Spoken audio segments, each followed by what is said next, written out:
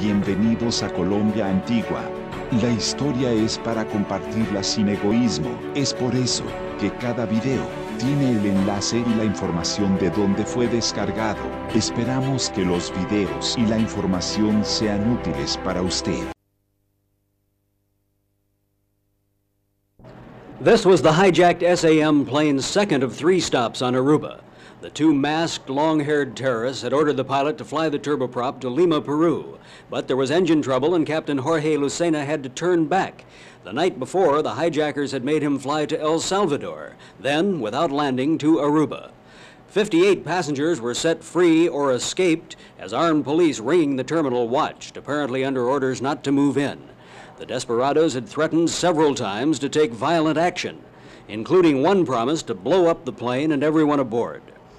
One of the fleeing passengers was injured when he fell, and the hijackers made no sign of interfering as airport first aid workers came to his rescue. He was not badly hurt. There had been 89 people aboard the 4-engine plane when it left Medellin, Colombia Wednesday under the hijackers' orders. Only 25 hostages and 6 crew members remained aboard when the plane flew into Lima today from its final landing on Aruba. As the plane sat in the tropical heat, the hostages suffered, and hijackers negotiated with airline officials. Airport sources said the airline offered to pay $35,000 ransom, but the terrorists had rejected that amount.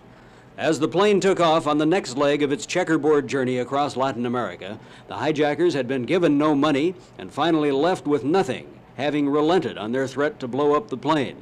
When the ship reached Lima and finally landed there, the hijackers allowed 14 more passengers to escape. Doug Ramsey in New York.